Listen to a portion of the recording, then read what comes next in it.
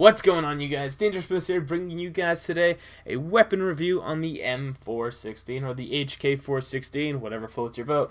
Now, this gun here is a laser and a powerhouse put together, completely devastating and possibly, if not the best weapon in the game for your all-around balance in general. Now, the 416 has a maximum damage of 28 and a minimum damage of 18. The drop-off starting at 40 meters, that's insane.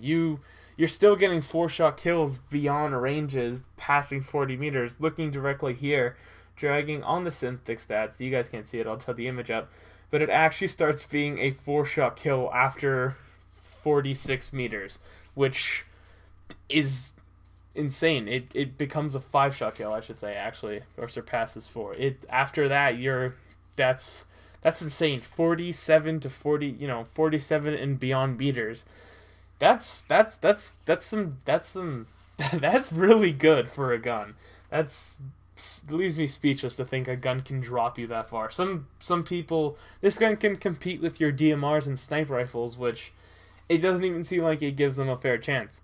But continuing on with the stats, this gun also has an 850 RPM, a muzzle velocity of 600, empty reload of 2.6 seconds, a reload with bullets in the chamber of 2.21 seconds, a recoil up of 0.525, recoil left of 0.05, recoil right of 0.2, and a first shot multiplier of 2.2. That is very, very, very powerful and extremely dangerous. This gun here can be outfitted in all sorts of ways. My personal favorite way is optic of sight. I usually prefer the holographic Cobra or Comp M4 with a stubby grip, muzzle brake, and laser sight or extended mags. Another good setup for this gun is the stubby grip heavy barrel or angled grip heavy barrel. Really, it's any way you outfit this gun, it's gonna hurt. This gun absolutely destroys the opposing, and out of the three, I guess we'll call it the best assault rifles, the current kings of the operator class, the AK, M16, and 416.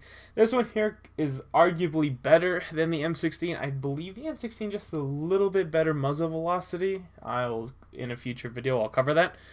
And obviously, it doesn't do as much damage as the AKM, but it has a heck of a lot of recoil and a lot more rate of fire. So it's really your personal preference. This gun here is extremely easy if you guys start off on the criminals, and once you get enough to purchase this gun, it can really turn into... It's really easy to pick up for the average player is what I'm getting at, and I hope that we'll be seeing a reduction or a nerf to this gun. It's clearly broken. It really needs to be looked at. We definitely need some better balance within Hardline, and hopefully we'll be seeing that in the future. If not, maybe it'll come in the first batch. But anyways, guys, that's going to wrap up today's weapon review on the M416. Tell me down below what weapon you want to see me next review. Other than that, if you did enjoy, don't forget to like, comment, and subscribe. I'm the Dangerous Moose, and I'll see you sexy beasts in the next episode.